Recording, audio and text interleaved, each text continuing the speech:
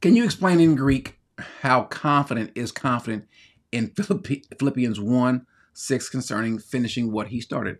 Amen, Mike Taylor. For I am confident of this very thing, that he who began a good work in you will perfect it until the day of Christ Jesus. This work. This seems to be a perfect tense, and it is a perfect tense. This is word peitho, which means to persuade, believe, trust. Now, this is a perfect tense, so Paul has been this way. So Paul's confidence, here's why it's extremely confident. Paul's confidence, Mike, isn't in us.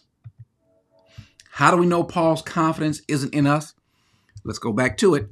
Paul uses the perfect tense. This word, if you see what's called this reduplication, so this P epsilon and then P again. So the beginning of this word, pathos, begins with a P or pi. Some of you guys would say it's P. There's no I sound in the Greek. It's E. This poithos, so it's pepoithos.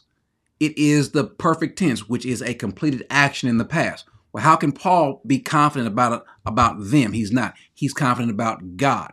That's how confident he is. And so for this reason, I am extremely confident of this very thing that and notice he even emphasized why he's confident. He's confident in this very thing because he, that being God, who began the good work. So who starts the work? Who begins it? God does. He began a good work in you and will perfect it. Oh, by the way, this is a future active indicative for this word. He will perfect it, or I should say he will complete it, perfect it. He will cause this thing to come to completion, to end. That's what the word teleos is. He will do so until the day of Christ. So how long will he who began a good work continue doing it?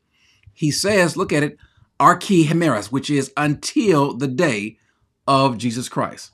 Yeah, Paul is extremely confident about that.